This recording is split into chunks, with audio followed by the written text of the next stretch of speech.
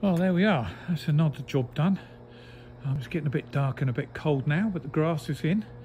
Still looking a bit like it needs to fluff up a bit because obviously it's cold. You can see a few little lines there, but that's quite standard where we've come over and done this, and it's freezing cold. It's a very thick grass, very dense grass, so it's going to take a little while just to set and do it, particularly as it's like nearly 0 at the moment. Beds are in, all that's in, been and sanded and everything.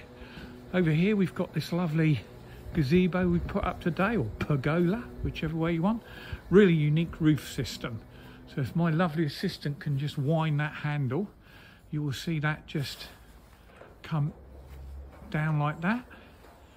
So next when it's all nice and shut underneath, and then when it gets nice you can wind it the other way and let a bit of the sun in. Look at that, really cool. Okay, so there we go. So the job's all done, steps are in, everything's completed. On to the next one. All right, cheerio.